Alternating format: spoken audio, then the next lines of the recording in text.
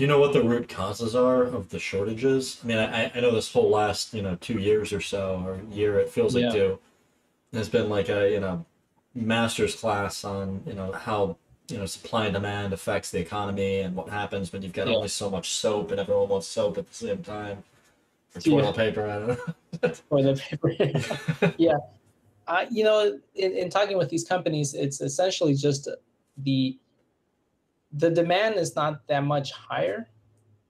It's just that the demand has been pretty stable of what it was before, but the availability of those parts, because people have not gone into work, has dropped off.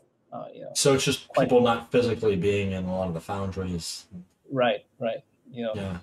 um, at least that's what we've encountered in the companies we've talked to, Yeah. right?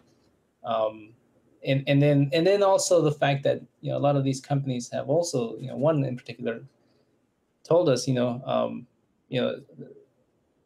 they quote us a date way ahead next year because they are expecting instability the whole time, right? So they don't want to say we'll have it to you in 2 or 3 months from now, and here you go again, lockdowns or whatever the case may be, right?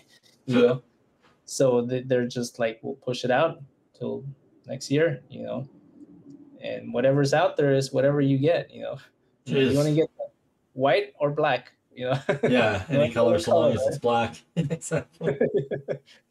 Yeah.